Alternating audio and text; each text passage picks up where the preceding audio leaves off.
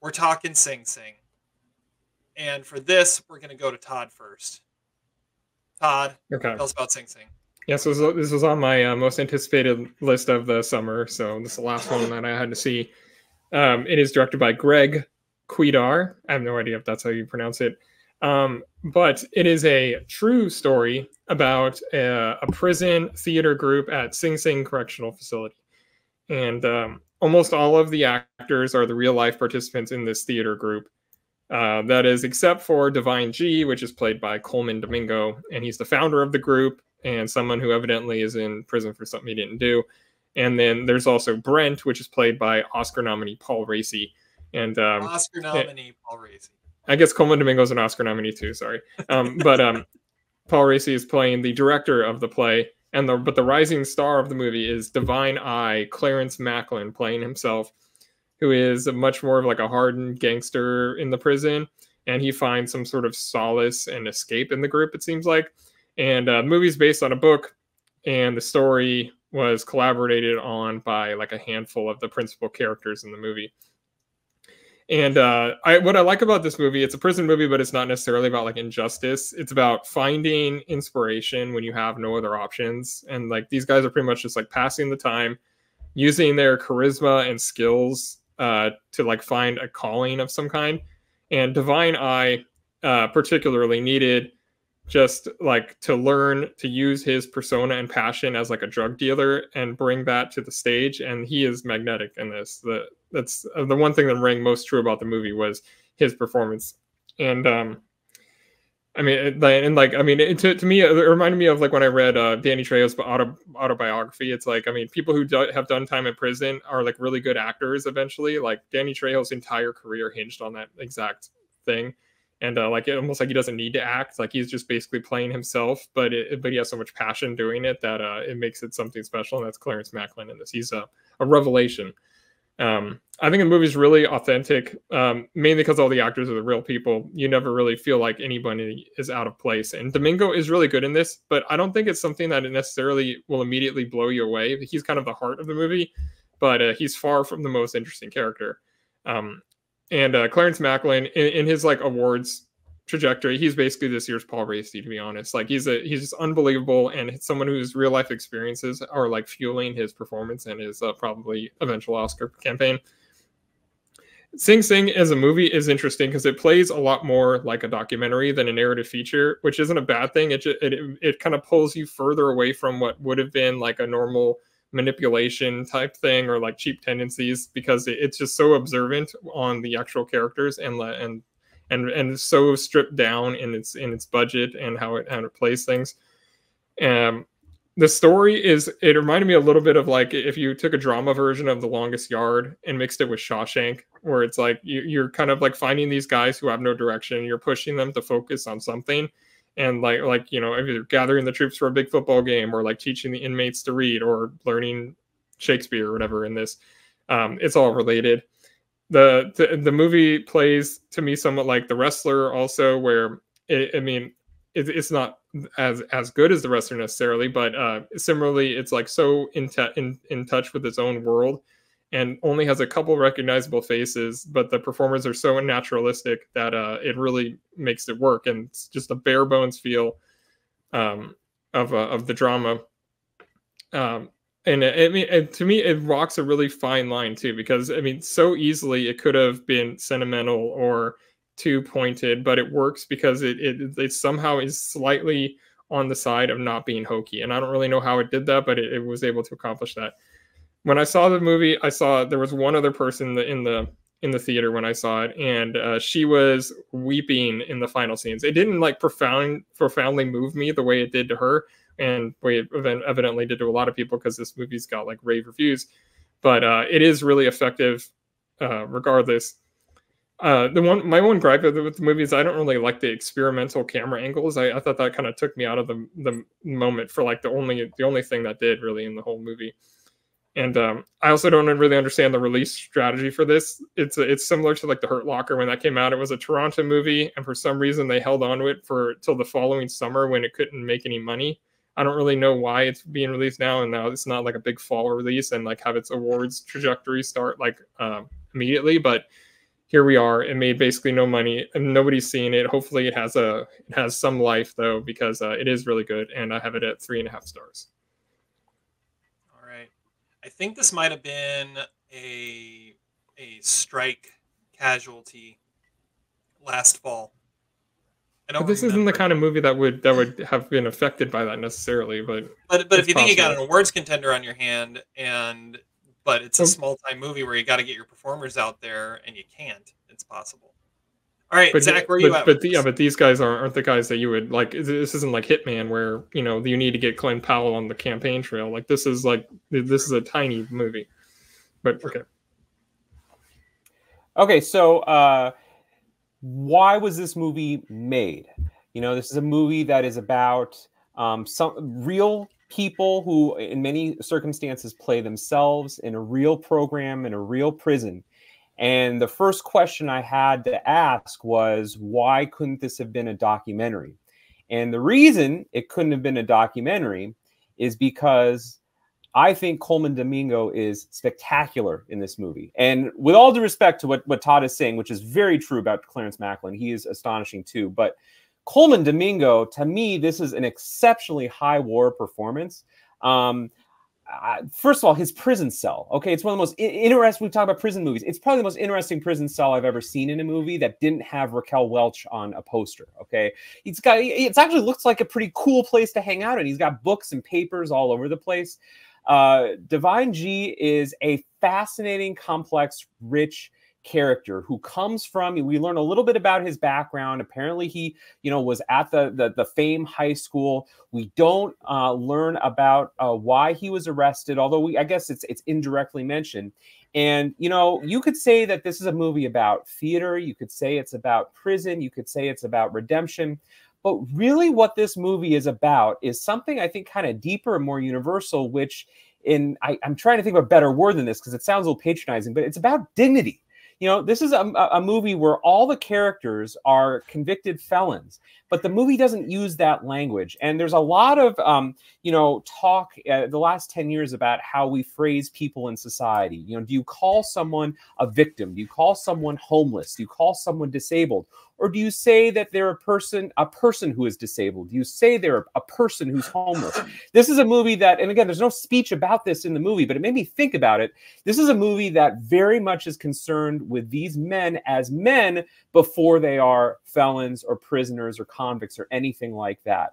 The movie is not particularly interested in the decisions that they made or the circumstances that led them to being incarcerated at Sing Sing. It is much more interested in their personalities and their passion for the theater. There is a real great I guess it's like a friendship, but a little bit of frenemies between Divine G and Divine I. Divine I is also a rich, complicated character that we can't quite figure out, because when we first see him, he's involved in some sort of drug deal. He seems a lot more hardened than the rest of the characters in the story who are part of the theater program. But he's also he also casually drops Hamlet. He talks about, he mentions Shakespeare. I mean, this is obviously a guy with a lot of layers to him.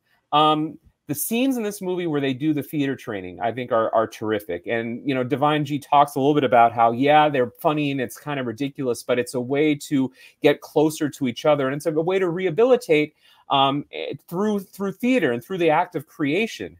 I think there are two kind of semi-related scenes in this movie that, to me, are best scene worthy to me, and one of them, both of them are exercises that Paul Raci leads them in. One of them is where they talk about a memory that occurred to them in their life, and then another scene is where they talk about someone who they'd really like to see, but they can't. I'll push back a little bit on what Todd said about the cinematography. I think for a movie that is entirely based in a prison, this movie did a remarkable job of being visually interesting. I like the style, I like the grittiness, I like the filmic look, but this has some cool shots of hallways.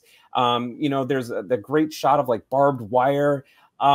Is the movie like The Shawshank Redemption? Sure. I mean, I think it begs a little bit of comparison to that. Also in the sense that I think Colman Domingo actually, in a weird kind of way, represents both aspects of Red and Andy. He's kind of trusted and he's kind of the revered figure, almost like Red is, but he's also much more highly intelligent and articulate than pretty much anyone else at Sing Sing. And that's, I guess, a little bit like Andy. Is there a prison escape in the movie? I mean, I'm not going to say that. Is there a subplot in the movie about clemency and about probation? I mean, those are, I think, necessary parts of the movie. The movie does kind of build up in almost like a sports movie-like fashion, which I think builds on the tension. And in the end, you understand that this is a movie about resilience, and it's about how you survive, not in the way of surviving like in a lot of other prison movies where you need a switchblade and you need to, you know, toughen up, but about internal survival and about the search for hope. I think A24 has botched the Oscar chances for this movie. I'm not sure why. Colman Domingo, to me, should be a front runner for Best Actor. And, of course, Clarence Macklin should be considered for Supporting Actor. This is, to me, it should have been the announcement of the 2024 Oscar race, because this is one of the very best movies I will see this year. I think it is extraordinary from start to finish. There are scenes in this movie that are as moving as anything I've seen. And to me, it's kind of easily a 4-star movie. I was absolutely riveted from start to finish with this movie, even with the formula intact. And you can kind of see how it builds up like a sports movie, but I thought it was unforgettable and a wonderful look at a worn genre. And I'm just going to end by saying, I think Colman Domingo might be the best living actor today. He has never given a bad performance as far as I can tell. So great movie. This is a rush to see it movie. Excellent all around. Yeah, I'm at 4 stars also. This is, I mean, later on we're going to talk about consensus average movies. This is a consensus great movie. Like, you can't watch this movie. Like, you watch it and you go, oh, this is why everybody loves this. There's a reason, and this is why. My favorite scene, which actually I found tears in my eyes after this one, is when Divine Eye finally delivers the soliloquy, and the power he gets in that delivery of to be or not to be. It just, like, he got it, and it all came full circle for him right there. And the way it was shot, and it was just a brilliant scene. And yeah, Colman Domingo, tour de force in this. It is, yeah. Shawshank is a great comparison. I like Longest Yard too. That's a good one as well. It is a movie everyone should see. And you guys are right. They kind of botched how they're releasing this, which is weird. I mean, maybe it continues to get wider and wider because, like, our tiny little art house theater was the only one that had it in town. Yeah, but that's the thing. It's like even it's like smaller numbers, it's not making money. Like, I mean, its per screen average is low. Like, it's weird that it's like usually movies like this, it'll be playing in like 100 theaters, but it'll like have a really high average. But this doesn't. For some reason, people aren't. I don't know if people know about it. I never saw a preview at the movies for it either. Well, and maybe it's something where the buzz is down for it because it debuted at last year's Toronto, and we're about to have this year's Toronto, and maybe that's holding it back too. But yes, this definitely should be in the conversation for many Oscars. Yeah, and like I said, I mean, The Hurt Locker did the same thing. It was released in the middle of the summer. Nobody saw it, and it had the reviews to still get all the way to Best Picture. And I don't think we're that far off of the three of us. I mean, obviously at 3.5 stars, I'm right there with you guys. Like, this seems like the same conversation we had about Past Lives last year, where I had a couple of things that drew me back a little bit, and you guys were just like, this is the best movie of the year, pretty much. Yeah. I'm not gonna have any problem with that. One of the things I also really like about this movie is, it builds up to a big performance, but it's not really, if that's about as far as the sports metaphor will go. You know, remember the Titans had the big game at the end of the movie. This one, they get on stage. I, again, don't want, without spoiling it too much, the point of the movie is not about whether they're great actors or not. And it's not about whether the play is even great or not, because the play, frankly, sounds kind of goofy. In fact, it's kind of meant to be goofy. There's conversations about why they're doing a comedy as opposed to something that's a lot more tragic or more dramatically astute. I like that the movie focuses on the process of acting. I mean, this is also a great movie about acting, about and just the nature of creative expression. Which again is kind of for Divine G, he kind of dismisses it at various times of the movie as being sort of silly and unnecessary. I think there's a great moment in the movie when he's walking on stage in one of the rehearsals, and Divine I kind of resists it, and Divine G tells him, "Walk on stage like you're a king." And again, Clarence Macklin is so great in this movie. I mean, his demeanor completely changes in just that one moment. And you can see the power, not just of being on stage and being an actor, but also having like assurance in yourself. And I think their relationship is great. And I agree with the person that you were sitting with, Todd.